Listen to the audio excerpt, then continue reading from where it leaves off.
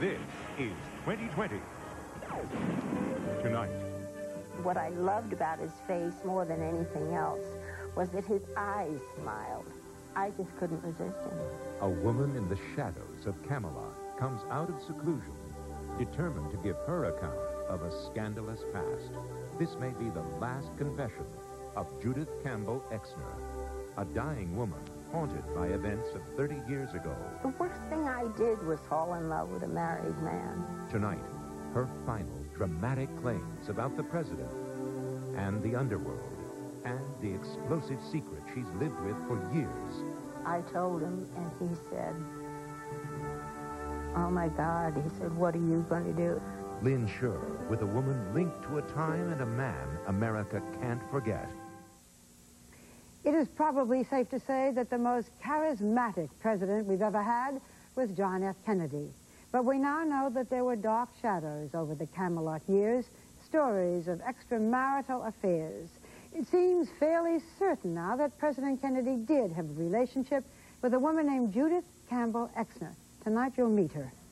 Faced with a fatal illness, Judith Exner says she wants to set the record straight about her past and the man she says was the great love of her life.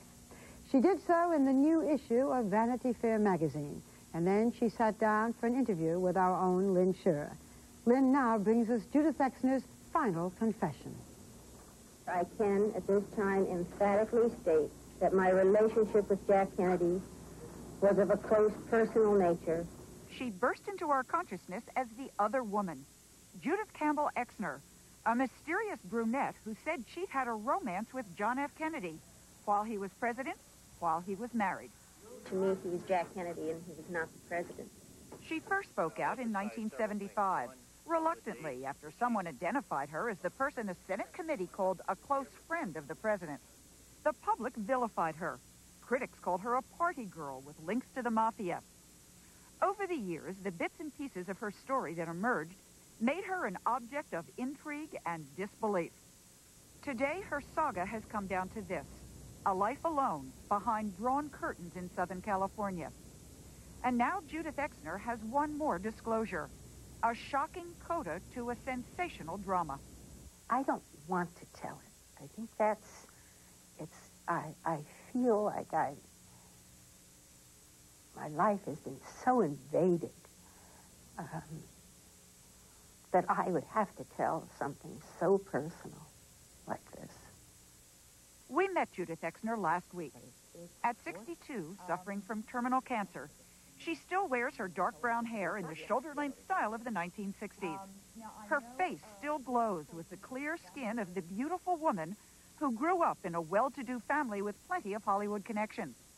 Her first marriage to actor Billy Campbell lasted only 5 years. He had an affair with every woman he made a picture with. Later, she briefly dated Frank Sinatra, then remained close friends with him. So when Sinatra invited her to see him perform at the Sands Hotel in Las Vegas in February 1960, she gladly accepted. And there, she says, he introduced her to Jack Kennedy, a senator from Massachusetts who was running for president.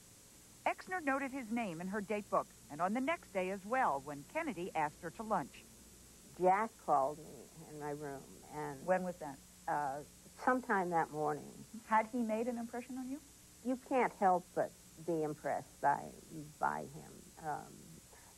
That is what Jack was all about. When he talked to you, there could be 100 people around, and he made you feel like you were the only person there and the only person that mattered. According to Exner, they talked over lunch for several hours. When you had lunch with him that afternoon, did you know he was married?